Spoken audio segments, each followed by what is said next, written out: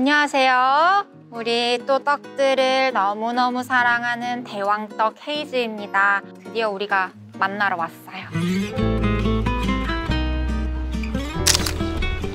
안녕하세요.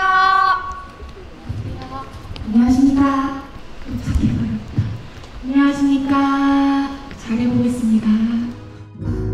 생각이 너무 많아. 노래도 잘 들리지 않아.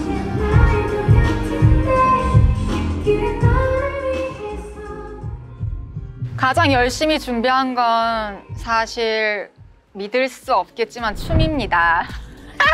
챌린지 사실 태어나서 이렇게 열심히 보면서 따라해본 적이 없어요. 떡들을 위해서 도대체 요즘에 유행하는 뭐가 걸릴지 몰라서 다 눈여겨보면서 연습해왔어요. 이것만큼은 해보고 싶다. 정말 없네요. 다 해주고 싶어요. 유행하는 거 다 해주고 싶고 탕탕 후루후루도 해주고 싶네요.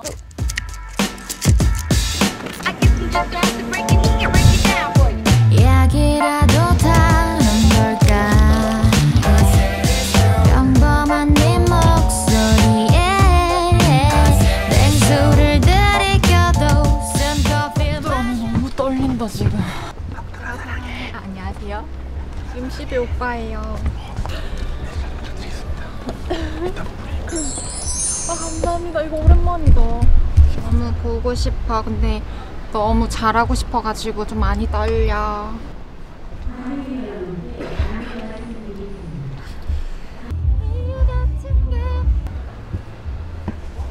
탕탕 후루후루.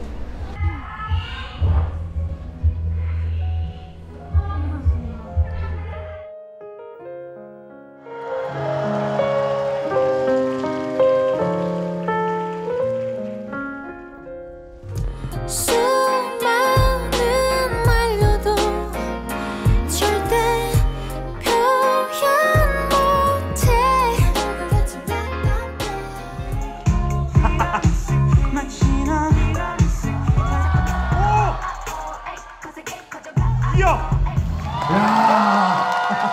있습니다.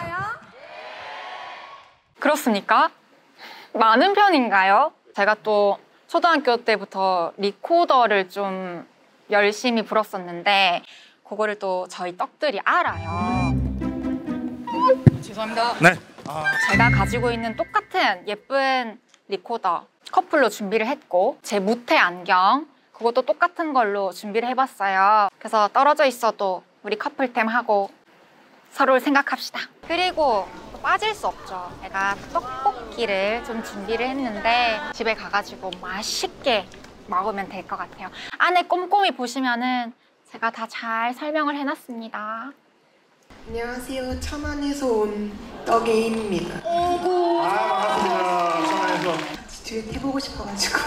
너무 조심해. 배우가 돼버릴까봐 펜스를 두르고 유적지로 돌아가볼까. 일어나지도 않은 일을 상상하며 이 음새를 붙들고 있는 나를 너는 전처럼 바라보지 않아. 우리 사랑을 비사의 산탑이라 생각지 않잖아. 가만히 앉아있거든요. 제 영상을 보셨는지 모르겠지만 네. 이 응원봉을 제가 또 꾸몄어요, 직접. 지금 드리러 갈게요. 직접 가서. 이야. 앞으로도 그 개코떡님께서 제 공연 오실 때 요거 들고 오시면 좋을 것 같고요. 이번 진행할 코너는 헤이즈 씨에게 입덕한 순간의 사연을 받아 소개하는 이름하여 입덕 쿵떡인데요. 비도 오고 그래서를 들으면서 휴가를 기다리던 일병이 첫눈에를 들으면서 저녁을 기다리는 병장이 되었다고요. 만약 이번에 저의 입덕템이 소개된다면 이 이야기를 누나에게 하고 싶어요. 첫눈에를 들으며 저녁을 한 병장이 이제는 입술을 들으며 출근하는 선생님이 되었다고요. 와, 이제는 성장했다. 국군 장병에서 선생님으로. 선생님 지금 약간의 눈물? 왜요, 쌤? 땡으로 됐어요. 야. 내가 언젠가 당신을 쉴 곳이었던 적 있나요? 그 시간이 오면 또 가라앉는 그런 기분이 들어요. 벌써 이렇게 10년이라는 시간 가까이 함께 해오고 있어요. 참 신기하고 지금까지 계속 제 옆에 있어줘서 너무 고맙고 오늘 또 시간 내서 만나러 와줘서 진짜 감사하고 앞으로도 우리가 재밌게 건강하게 함께 할 수 있도록 많은 기회를 더 만들어 보겠습니다. 우리 이제 방앗간에서 얘기하면 되니까 너무 또 아쉬워하진 않을게요. 오늘 만나고 나서도. 하나, 둘, 셋, 딱들. 4분의 항상 느끼시는 좋아요. 아이가 많죠. 이렇게 다 아이 컨택하고 너무 보고 싶을 거야. 오늘 좋은 시간 내줘서 너무 고마워요.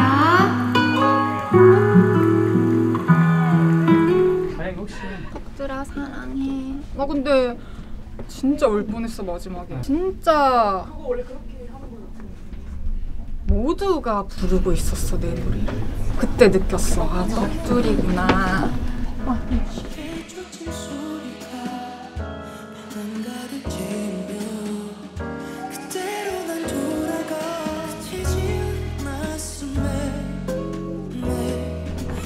이곳이 방앗간이었어. 고마워. 날 사랑해준 모두들 고마워요. 안녕.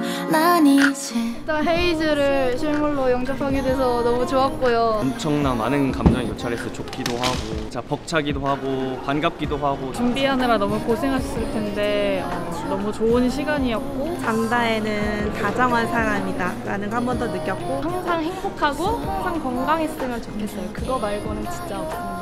영원한 떡이 되겠습니다. 언니 사랑해요. 헤이즈 사랑해요.